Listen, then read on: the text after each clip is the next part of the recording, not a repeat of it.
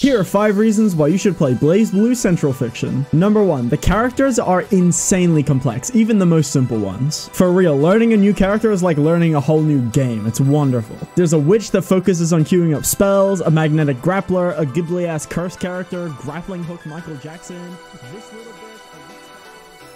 Number 2, the system mechanics are crazy. I could legit be here all day listing them out. There's like overdrives, active flow, barrier block, astral heat, distortion drive, exceed excel, fatal counter. Number 3, it probably has the best looking pixel art in the business, perfectly blending 2D and 3D for a really unique style. Number 4, stylish mode makes it really easy for new players, basically giving you the ability to just mash and then cool stuff will happen. If you just want to feel really anime and cool, stylish mode is great. And number 5, the same joke is in the Guilty Gear and the Skullgirls video. There's a pattern here. What is it with female character designs in fighting games? Why do they always gotta look like this?